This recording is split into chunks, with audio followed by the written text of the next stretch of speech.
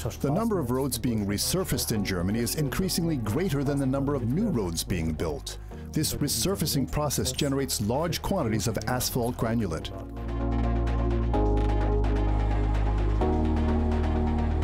Asphalt granulate is the black gold. The costs for this milled asphalt are, of course, lower than for virgin mineral from a quarry. This asphalt granulate cannot just be added to the virgin mineral, but has to be introduced into the mixing process in a special way. If you want to achieve a high content of recycled material, then one method is to use the counterflow principle of our hot gas generator. That is the only way to achieve high mixture temperatures of up to 160 degrees, and these are very important.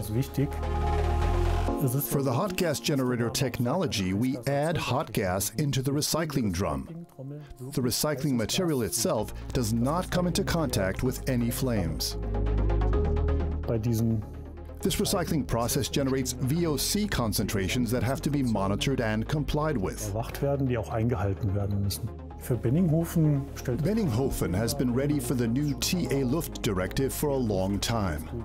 Our plants, like the hot gas generator, can easily meet the limits of the TA-Luft. And what is more, we even guarantee compliance with the limits in all performance ranges of the hot gas generator.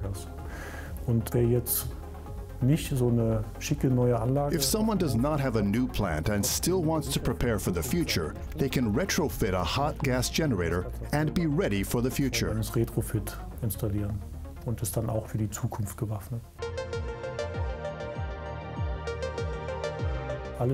Everyone is talking about carbon neutrality and the fuels of the future.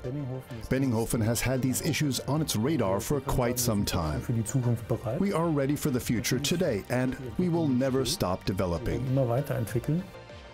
With the hot gas generator, we can guarantee a very high content of recycled materials, all in compliance with the legal limits. That leads to a reduction of the carbon footprint, because this recycled material already contains a large amount of bitumen. Sourcing bitumen plays an important role in the overall environmental balance. The fuels are another talking point. The virgin mineral and the asphalt granulate also have to be heated. This is currently done exclusively with fossil fuels, but we are ready. We already have technologies such as the BTL, biomass to liquid burner, or the wood dust burner. For the future, there is the question of what is next. What about gaseous substances? What about hydrogen? Could that be the fuel of the future? Another important step is, of course, the direct energy savings, for example, by lowering the asphalt mixing temperature. The key word here is low-temperature asphalt.